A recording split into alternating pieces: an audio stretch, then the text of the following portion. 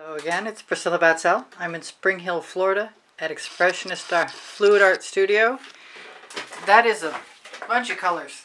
Some Vivid Intense mixed with other things like, I don't know, Frosted, Prizm Pour, and this one's got Ultramarine Blue and Phthalo Green in it, believe it or not. Anyway, so I'm going to put some of these colors in this dish because I need it. I have a 12 by 24 inch canvas that I want to do chain pull on tomorrow, but I want a smooth dry background.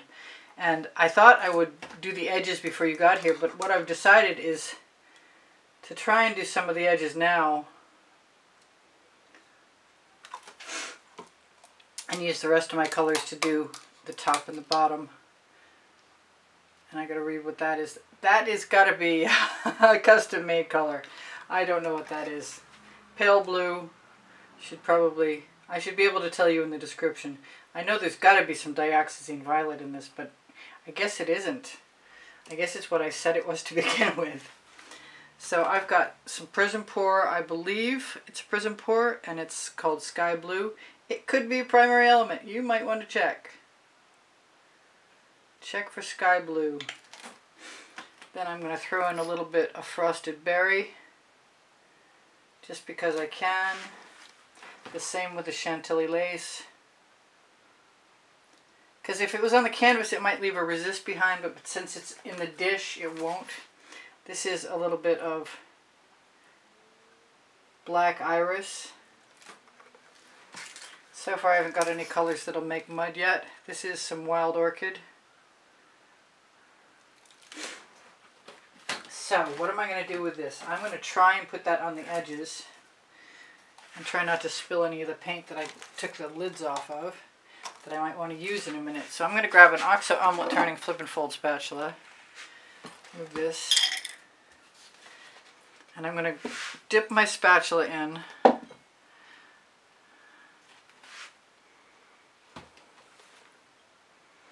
I don't usually do this, but I'd like to have my edges covered before I start doing this. And I may just use the rest of that dish of paint to cover things. So that's pretty beautiful. Right there. And if I'm quick enough, which is the point, by the way. If I'm quick enough, then I won't have that line of demarcation across the edge. But I think I can add the same colors to my canvas. And I am going to hit that curve that's right on the edge of the canvas. That's the part that always gives me issues when I'm trying to spread paint and cover the whole canvas. Let's hope I did give myself the right order. I do have a stretcher bar on the 12 by 24 inches, so it makes it handy. You won't have that if you have a smaller canvas. So you'll have to take that into consideration. I love my colors. And I'm almost covered. Let's run it up the edge of the back.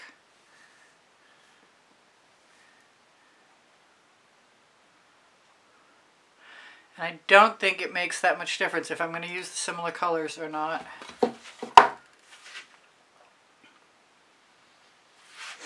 Now I'm going to take what I've got, which I do appreciate.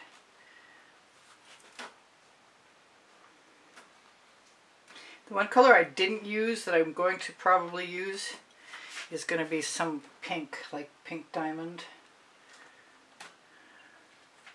I've just realized my studio door is open and the cat is probably walking around freely. I really like putting paint in the dish and then putting it on the canvas. We'll see how I feel about that in a minute. So I'm going to put some Chantilly lace. Usually I wouldn't put it on the canvas unless I wanted to have a resist. But since I have paint on there, I'm going to try and put it right on the paint. Just anything to make give me more paint. This is some Midnight Shadow, which might help me with my bottom half in a minute. Here's some more Hot Orchid, Wild Orchid. I'm going to use some of this. This is Frosted Berry with, I believe it's Cobalt Aqua. Vivid Intense in it.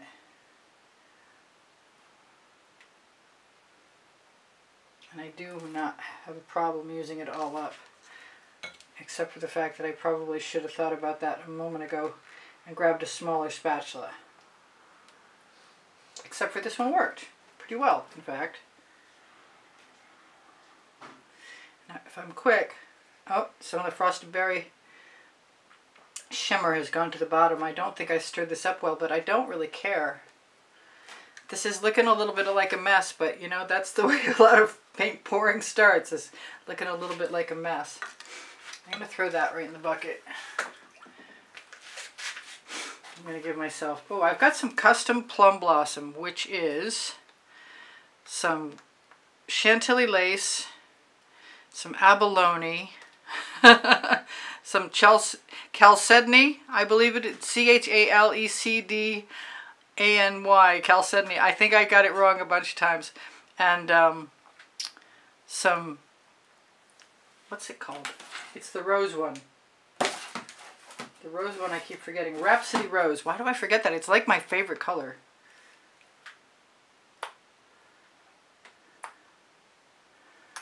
Now, I think a little bit more of the black orchid. Excuse me, the black iris. Yeah. Get yourself together, woman. And then come back in with some more of the Frosted Berry. I just need to have enough paint on the canvas, so I'm thinking, what am I going to put in? Oh, I saved out some black raspberry, which is Prizm pour. This is the Jasmine. It's primary element, and it's bound to take over everything. I'm loving my patterns, by the way. So I'm going to go a little easy. This is the black raspberry, which is a Prizm pour, and I really want to put some more Chantilly lace down right on top of some other colors, so I get the benefit of the fluidity of it. And then we're just going to go to town. We're going to try and go to town. Make sure I have enough room for everything. Okay, whenever I pick up paint, I'm also going to put down paint right over there. Or right on the other side. The fewer strokes I make, the more interesting the stripes will be. The more strokes I make, the more likely it is to become a little mucky. Now, I did run through that midnight shadow at the bottom on purpose, because I kind of want to drag some of it right down into the canvas base area right now. But I should have taken into consideration, I should have touched that edge down there with some paint too. Fortunately, if it's a dark color, I can probably jury rig it. What's the better word for that? Nothing.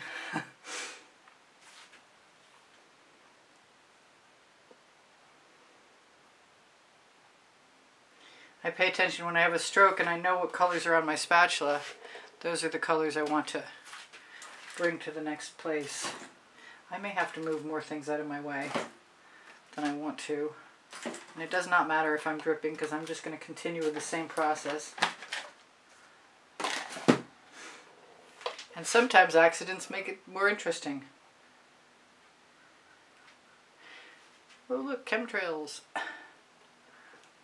Well, it does look like I have enough paint, and I will just continue on to the bottom with any extra that I happen to have, because I can always go over it and add things that might look more like mountains if that's my desire.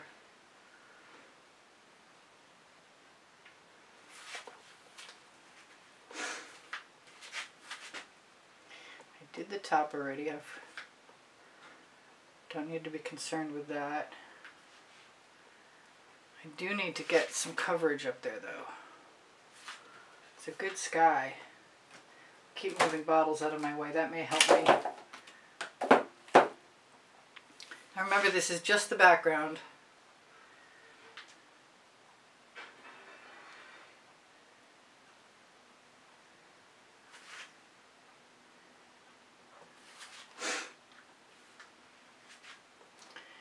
I keep seeing that one white edge. It's kind of bugging me. And I'm hoping my head isn't obscuring everything. And I do like the colors crossing over and back. The more riotous it looks, the better I like it. I think it's going to be a whole field of orange and yellow flowers. Whatever paint I've got coming off, I can definitely utilize right there on that edge. And I can go back up along for the most part. That's not bad. I don't mind that. Got one funky mark in there.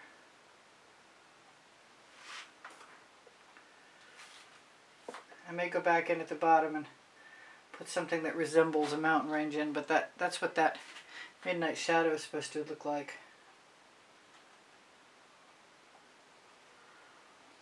And I'm just going to keep stealing paint from up here. Changing up the pattern, going back and forth.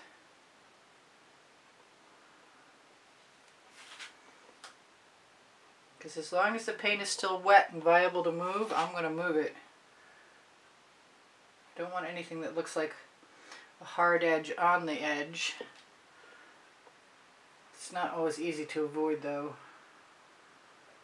Like there.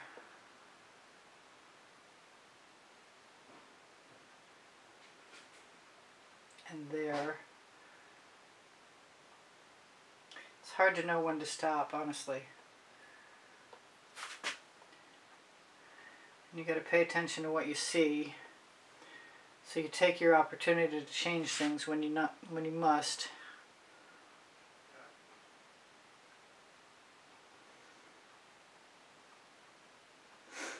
It looks like twilight breezes to me.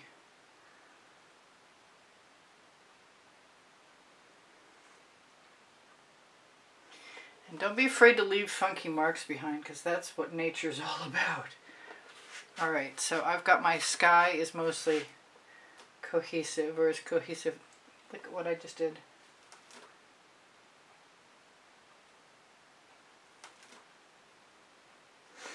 Just nice, smooth, even pressure. And stop before you get glop.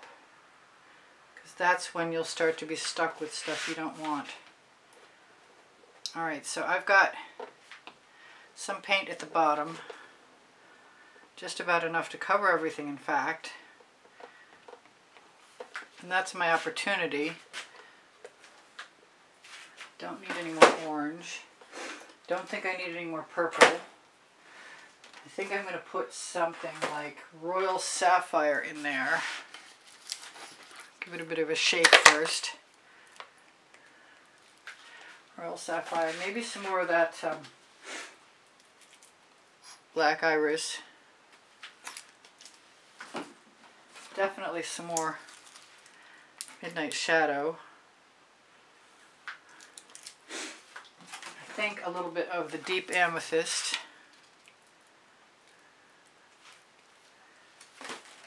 I think I'm going to go out on a limb and add a little bit of this Prizm Pour Wintergreen.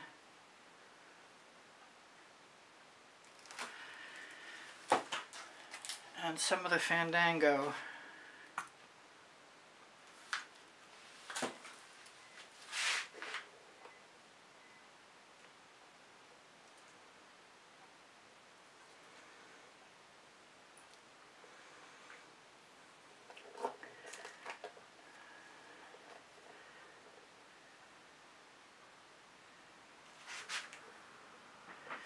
Just try and swipe across as freely as I can force myself to. No, don't dig down to canvas. I think if I want something dark on this side, I'm going to have to add it. Darker still, I'm going to have to make it the Midnight Shadow. That was... I really want to throw a little bit of either Nickel Azo Gold... Oh, and it's closed. Never mind. What have I got? I've got Quinacradone Nickel Azo Gold by Golden.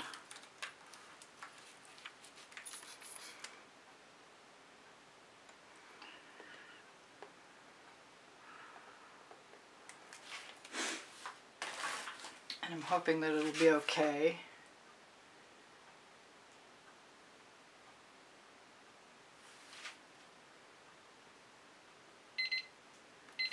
That's my 3-minute warning.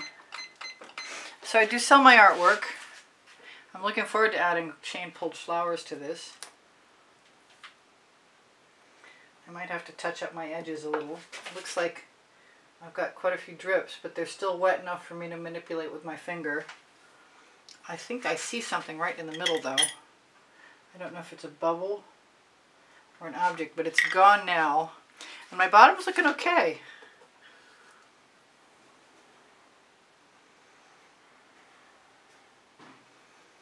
Pretty simple.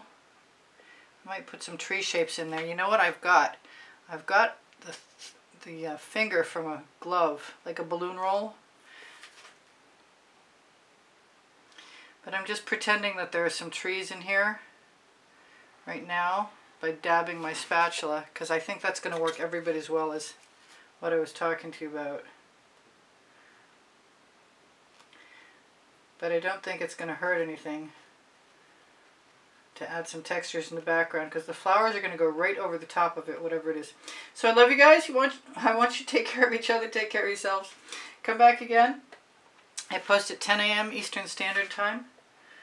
Most days for right now. I love you much. You inspire me always. I like that big pink cloud in the middle of the sky. That's pretty awesome. I like dumb luck. I'm going to try and clean off my spatula onto the bottom edge of the canvas and blend in my edges, and I'm going to try and zoom out enough so you can see all of that, which is not a horrible painting all in itself, I would have to say. It took me a while. I thought it would. I do have paint dripping down. You want to wipe off your drips, because it'll keep pulling more paint off. And you can use your finger to rub things in. I don't know what I'm going to do about that side over there exactly. That side right there. I am as zoomed out as I can be. And you can see some, but not all. So I'm truly sorry about that. I love you guys. There will be a better picture in the thumbnail, I guarantee. And I'm probably going to grab another spatula and utilize those drips that are coming down across the top to smooth them out and make them evenly applied everywhere that I can manage. As long as the paint isn't completely gloppy, I'm still motivated to move it into a good position. Oh, I've got all kinds of edge that I have to cover down here. Fortunately, I've got another spatula. Okay, so that's my 1-minute warning. And I will see you guys anon. And I'll say goodbye for now. This is Priscilla Batzell in Spring Hill, Florida. Check my link tree. Look for the coupon code for Colourarte products. If I can help... Oh, that was a mistake. If I can help you guys, I will. Wrong spatula.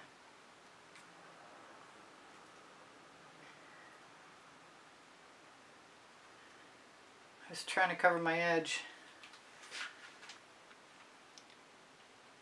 Fortunately, I have some practice, and that'll have to do.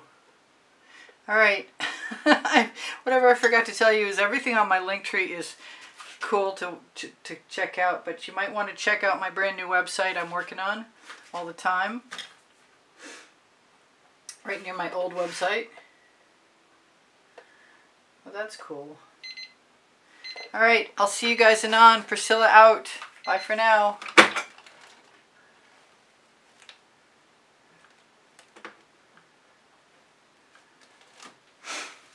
going to try and fix my edge up. Slowly but surely. If you're still here.